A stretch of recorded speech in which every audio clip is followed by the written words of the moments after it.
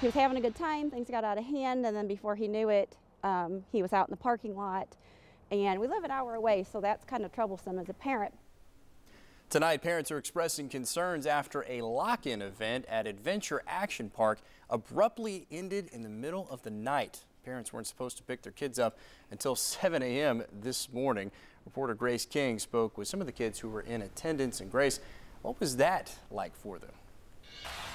Sean, they told me it was a fun night at first, but before long, fight after fight started to break out. That's when police were called in. In the middle of the night, chaos and confusion. I heard something about like people fighting, and I mean, I obviously didn't know because I was nowhere near the fights. I was jumping. A night of fun. We were riding the go-karts and having a good time. Quickly turning into a scary experience. And there was another fight, and then another fight. Melissa Witter's 12-year-old son was scared. These fights kept happening here, there.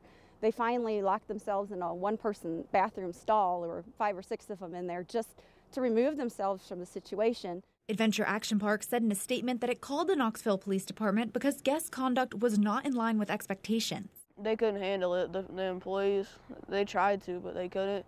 And eventually, it got so bad that they just had to throw us out. Adventure Action Park says the hostile environment grew to a point where officers advised them to shut down the event and clear the building for the safety of all. The kids that weren't tied up with the situation were just kind of left to fend for themselves, so it was disturbing. Disturbing for a large group of kids who just wanted to have fun.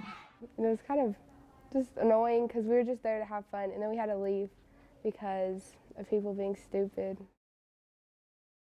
And in all the chaos, KPD says one officer was hit by a boy. That kid was taken into custody and charged with simple assaults and evading arrest. Sean.